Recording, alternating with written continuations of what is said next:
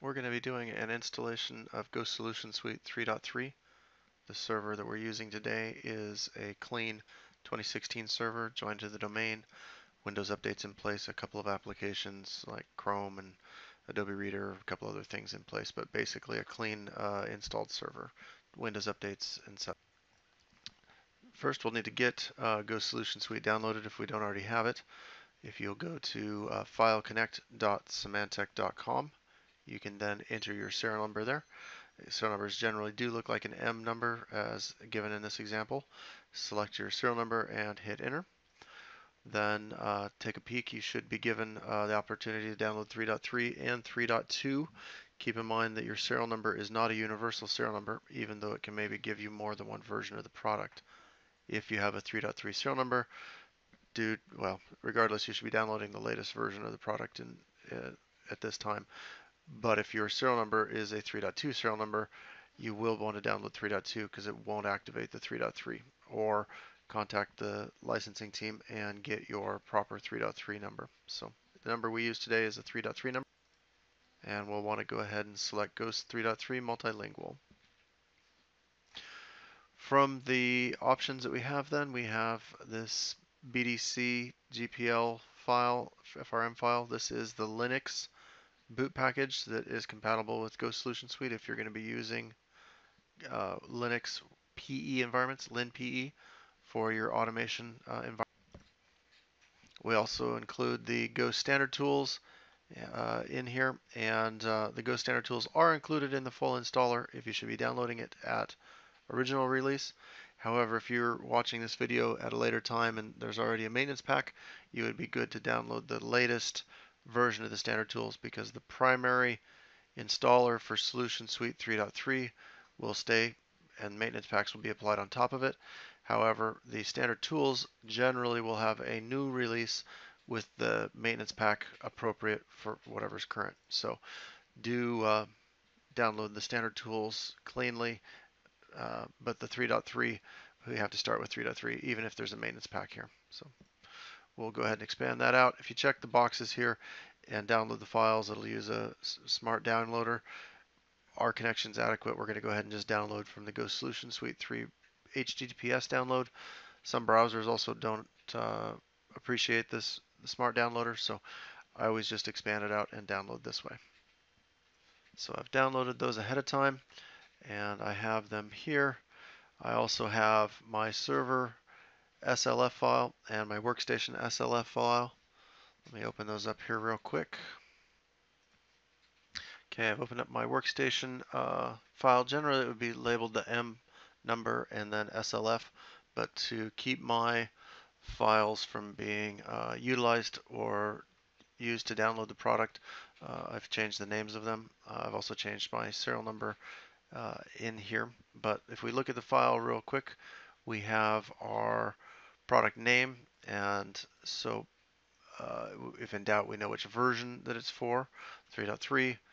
How many it's for, the sign date, and then it's important to know if this is for desktops or for servers. Desktop and notebook licenses only will work on client OSs. They're not actually for the physical hardware, but for the client OS. So if you were running a server OS on a desktop or a notebook, it would require a server license, even though it's a desktop or a notebook that you're running it on. So this is based on desktop OSs. The server one then is for server OSs. Now, the server one can be used for desktops, meaning if you had 100 licenses for server and you were to then go over on desktops, it would start consuming your server licenses. However, if you go over on server licenses, it won't start using your desktop licenses, so you do need to have the right level of licensing there. So we'll go ahead and close this guy. I don't want to save it because I just made changes. We're going to go ahead and right click and run as administrator. It's important to do in all of the Ghost installation steps. Make sure you're running as admin. We then can extract and execute, which generally will be what we want to do, but I'm going to extract only and show you the folder path that we have and the files that are in there. All right, so let's go to the C drive if that's where we defaulted to, and we have a DS setup folder in here. And if we were to go to the setup executable here, we could then right click and run as administrator, and that would be kicking off the installer. So if we had done an extract and install, this would be what would be coming up in front of us. So I didn't want to do the install immediately. I wanted to show you this, and I wanted to also do checking for the prerequisites because there are a handful of things that need to be done before we can install Ghost. As I said, this is a stock server with no changes in place except for Windows updates, and we do need to make a couple of different changes here. So from here we can see that the GSS is server OS. Only server OSs are supported. We get a pass. The current logged in user is part of administrator group. We get a pass. UAC does need to be disabled. It's currently enabled, so we can follow this KB doc. It'll take us to a Microsoft page. It's a bit dated. I think it's Windows Vista related, but the steps are still the same. If we go ahead and go to MS config in the run, then we go to tools and we can change UAC settings. There's lots of different ways to change them, but here's how we can get there quick. Launch that and put it to never notify. Okay. And okay. Now that will have to be a reboot to take place. Because we're going to be using SQL Express, we do need to install .NET 3.5. Currently we're not checking for it, but it is something that we need to be installing for, or rather need to install. So quick way, server manager. I guess it's not quick, but it's how we get there. Local server, manage, add roles and features. Next, make sure we're selecting this particular server. It's on the next page.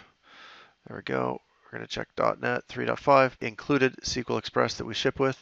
If you're using your own SQL, then we don't need that.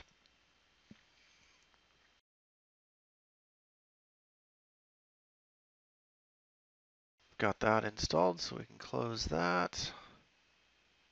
Later we'll get into some of the IIS items.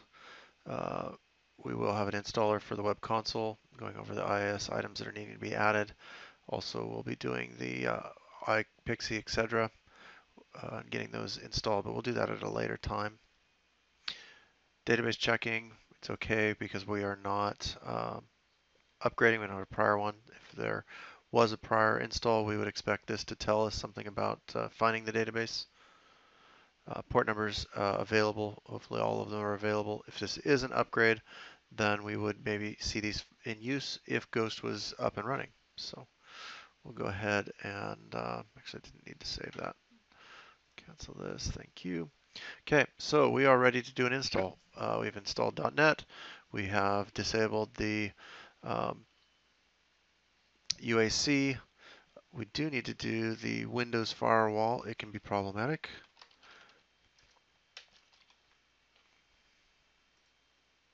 So we'll just go ahead and disable that. Got it. Good. I have them off already. If I hadn't, it would be good to turn them off for now. And we're going to go ahead and do a custom install. That allows us more opportunity to make our selections. Install. We did run as admin, so if you are rebooting after doing .NET or something else, we can then make sure and right-click Run as admin to do the setup. Default path would be ideal. We do require that a couple of different places, however, it can be changed here during the install. Just keep in mind that you're in a custom location and some of the various different pieces later will have to be changed to also point to your custom locations. We are going to create the Ghost share and we're going to give the full access to the credentials. Because I have a license file, we could browse to it and include it here, but I'm not going to, so you can see what it'll look like if you don't have your license file yet. Pops up and asks if we'd like to do a trial license, and yes, we do want to use the trial license. This will let me also later show you how to import your license files. We are going to install Microsoft SQL Server on this server, and the server credentials then to connect.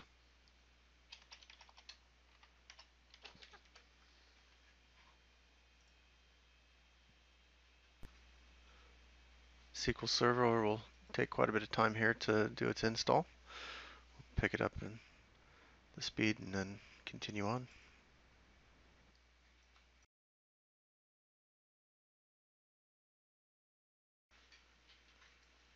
Now that SQL is installed, it will do a quick search to look for the SQL servers. If we hadn't done a SQL install, it would have just done a SQL search, and we would have then seen our list of SQL servers listed here. You can see on the network I have more than one SQL server, and so the server is identified when it searches for active SQL servers, but we are going to be doing it on this server with an on box. The default port is 1433, and the database name that we're going to be creating is Express. If a reinstallation was being done and we wanted to create a new database, we could put in a number like Express 1 or 2 or such, and it would then it would create a new database for us rather than recycling the old one if we were thinking maybe there was a problem with the database. We're going to go next here. We're going to use NT authentication. We are going to install pixi server on this computer. I'm not going to do it on a remote computer, but you certainly could. Make sure the IP of your server is correct. Also make sure that we have a static IP address on your server. It's one thing I didn't mention. We do need to have a static IP address on these servers so that each time a change happens, we don't have to go and reconfigure a bunch of things. So static IP. If we have to change an IP address for some reason, there is documentation on how to do that, but it would be best to not. And it's noting that we do have to have DHCP servers in place on the network so that pixi can function. And then we are going to have agents connect directly to the Ghost server, and here is the IP address of the Ghost server and the port number that it's going to be addressing. We are going to install it on this system, and it's important we hit the install here. It looks like it's ready to go, but we actually need to hit install.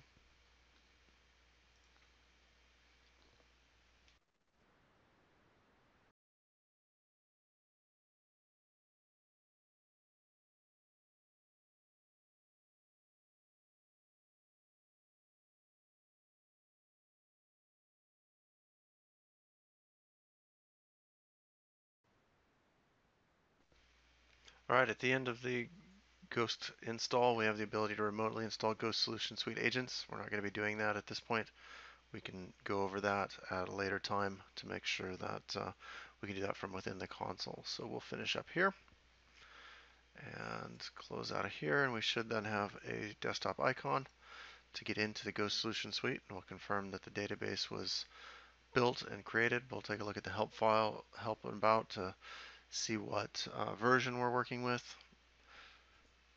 sort of things we go over with support.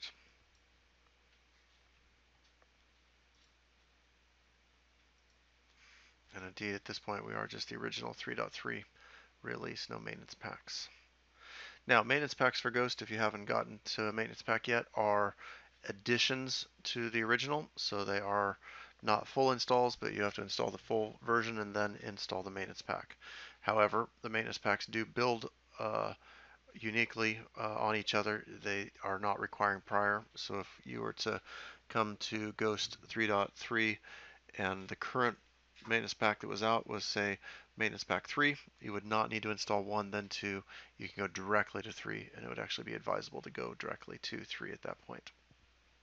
So here we are. Ghost is installed. We don't have any computers or jobs set up, but it is here, and we do have connection to the database. Do need to talk about where the licensing gets stored to. This is important, especially if you have a long-running Go server and have some older files that maybe need to be cleared out to make room for new files. So in the install directory on my machine, a C drive program x86 Altiris Express deployment server, under licenses, then we have our license here, and we can open that with Notepad or a similar product and see some information about it. Because this is a trial license, though, really doesn't give me much info. A real license will have more user-friendly um, information in it. So I will not be opening up the license again just because I've already taken a peek at that at the beginning of the recording, but I will show you. So if we had licenses in that folder that were old, open them up and see that they're old, expired, or for the prior version, we can delete them. But to add new ones, we'll go ahead and register, and then we will browse to our desktop and where I saved my server licenses. There we go. And then we will tools and, oops, sorry, help and register. And now we can see that we have additional nodes in here.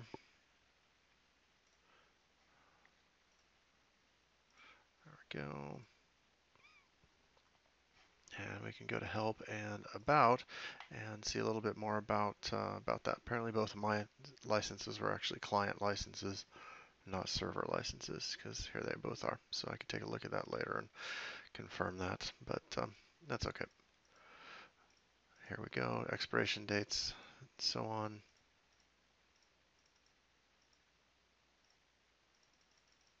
Okay, there we go. That's how we import licensing. Thank you very much.